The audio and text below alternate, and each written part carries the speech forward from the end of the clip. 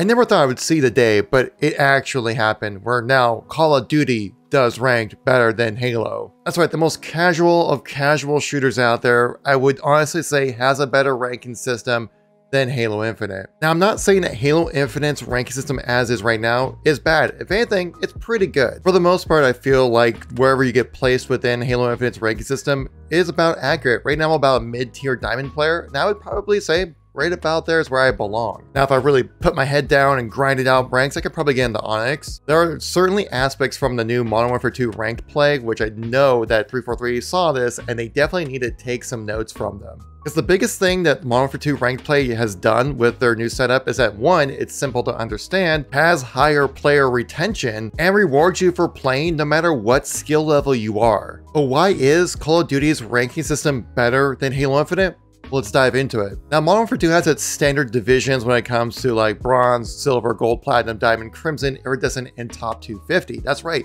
You actually get a special emblem for being the top 250 of players like we did back in Halo 5 with the champion rank. But for some reason, Halo Infinite doesn't have that. Now, based if you win and on your performance depends how much SR you receive to rank up to the next level. But if you lose a match, you also lose SR rank depending on your performance and if your team loses, which is pretty standard stuff. We're on par with that one when it comes to Halo Infinite. But the interesting thing about their rank system for Call of Duty is that they added in a rank when it comes to playing. That's right, there's rank on top of rank, and it's all based on how many wins you have. And the way you rank up within ranks is by getting wins. And that's all you gotta do. That's like a little mini progression system within the general rank progression system. So it doesn't matter what skill level you are, you're still progressing in some way. Within each tier of those ranks, you get new unlocks that are specific to playing rank, like a new skin, new blueprints for your weapons, new operators, and things like that. So really cool customization people genuinely would want to have, and you incentivize them by just playing the game. Right now in Halo Infinite, we don't have that at all, actually, when it comes to rank. The only thing you get to show off is, well, your rank. This next feature that Call of Duty implemented with the rank system is absolutely needed for Halo Infinite. Because in Call of Duty, it's 4v4, just like Halo. But the thing is, if someone disconnects from your match on your team,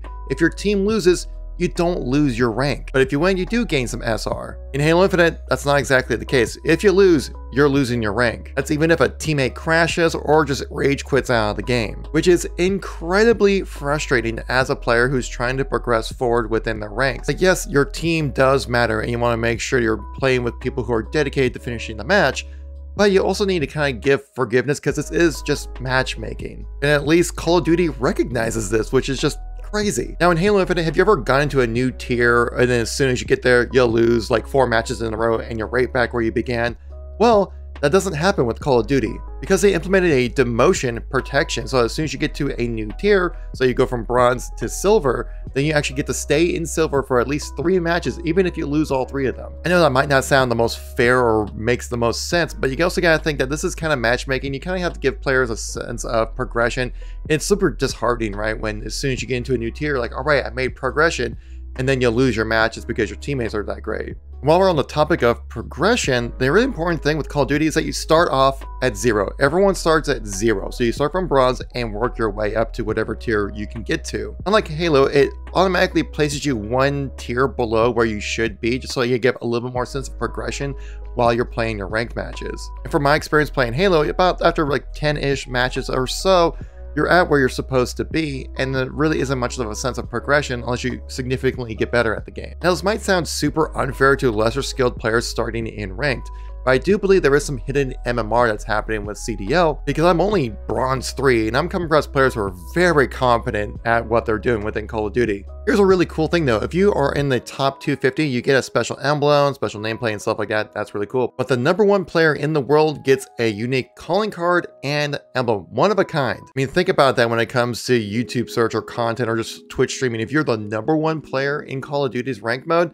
people are gonna watch. There really isn't anything like that with Halo right now, where it's just like, I'm Onyx, but like higher Onyx. Like you see Lucid streaming and he's like, I'm Onyx 2200 something. And then you see someone else who's a really good player who's like Onyx 2250 or something. Like it's such a large number that's tough to really determine who is the best player out there. With Call of Duty's essentially champion rank system that they have within here, it's really cool and very easy to understand. Like, I'm champ at Call of Duty, which is definitely something that's much more understandable to players rather than 1500 Onyx compared to 22 Onyx. Because in Halo, with the Onyx rank, there's a huge skill gap between a low tier Onyx and the top tier Onyx. So what's something that Halo and 343 could walk away with when it comes to looking at what Call of Duty is doing with their ranking system? One thing is definitely earning extra bits of customization for just winning matches. I think that's super important because it provides another level of progression for players. It doesn't matter what skill level you are, as long as you're winning a match, you're making progression. So you still feel like you're being rewarded for playing the game, even if you're not that good at it. In Halo, it feels like a win only matters for that match, and after it's done, we just go on to the next one. Everything's forgotten. There's no carrot at the end of the stick, it's just the stick. If we can find a way to bring back the champ rank from Halo 5 and put that in the Halo Infinite, I think that would be crucial just to be able to identify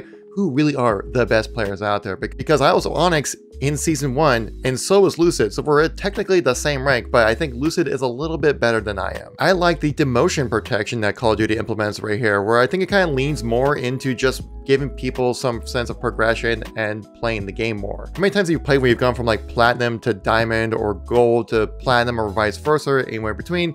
That it's super disheartening when you finally get that new rank and then you just go right back down. And yeah, it makes sense. So if you lose, you lose. If you win, you win. But I do think you have to kind of lean more towards on the side of the players to kind of give them just a sense of progression while playing. Because technically after 3 or 4 months, all these ranks reset, you gotta do it all over again. And personally, I would like to see the placement matches reduced when it comes to Halo Infinite. I want to just jump in and start ranking up, which is what Modern Warfare 2's ranking system really benefits from. As soon as you jump in, you start playing, you're going up and down in rank. Where in Halo, you have to play 10 whole matches just to get your rank, which places you 1 tier below where you're supposed to be, and then you gotta play more just to be at the skill level where you need to be. I think we all can recognize that the skill-based matchmaking certainly can recognize what skill level you are, no matter what playlist you're in. So Halo Infinite's ranking system feels super grindy with not really much in the way of reward beyond just leveling up. Where in Call of Duty, there is always something to go for when it comes to playing ranked, and there is incentive long-term for the season to keep you playing. It just kind of hurts to see Call of Duty do ranked better than Halo, because I do feel like Halo is more competitively viable of a game, and it has much more variety when it comes to maps and mode and weapon sandboxes on top of that, where like you're basically using like the same 3 guns all the time in Call of Duty. With Halo, it's dependent on the sandbox usage. I just really want to see Halo Infinite thrive when it comes to ranks. I think there's something really special there, as it is one of the most played modes within Halo. I just feel like the reward for playing ranked isn't just quite there where it needs to be. It just feels super basic and doesn't really feel as rewarding no matter what skill level you are. It just feels so odd since a lot of these things I'm asking for were present in the previous Halo game, but not in this one. Obviously, things have certainly changed when it comes to Halo Infinite, so it's just going to be a process, it seems like, with this game to try to get up to par with what other competition is out there. But of course, if we get any more information, I'll share it with you guys here on the channel.